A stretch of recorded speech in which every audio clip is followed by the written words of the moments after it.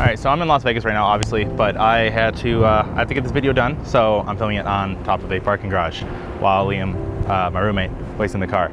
He's taking a nap right now. So all of us want to be special. There is a deep underlying desire as a human to want to be special, just to be different than the rest. And let's not forget that we're all sexual organisms and we all want to stand out in a crowd to be perceived as unique in a good way being like we're sexually desirable. And no matter how much self-help, meditation, or managing your ego you do, this feeling is impossible to shake. It will always find a way to creep into your head in some way. But none of us are inherently special. None of us were born with an incredibly unique set of tools that make us more capable than any other human being. And sure, you can get lucky with the family you're born into, or you can be lucky enough to be born without any seriously limiting birth anomalies. But aside from these things, we're all granted the same tool set. We're all capable of the same thing and nobody is beneath another person. The only thing that has ever limited somebody in life is the beliefs that they hold about reality. Unfortunately, none of us get to pick the families we're born into, so our minds can get spoiled quickly before we even have a chance to form our own thoughts. And that's just pure luck. There's no choosing who you're born to.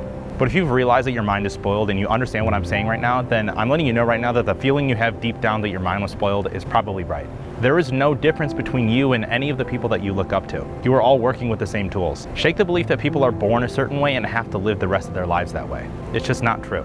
And every time there's a success story, people are always super eager to come out and say that they came from unfortunate circumstances. And while sometimes they might just be saying that to brag, I think a lot of people aren't just saying that to brag. They're saying it to hopefully let everybody else know that they can do it too. The only true 100% luck situation you will have in life is your circumstances of birth. That's it. Everything else is up to you. The only difference between people who achieve things and people who don't achieve things is that the people who achieve things believe that they could.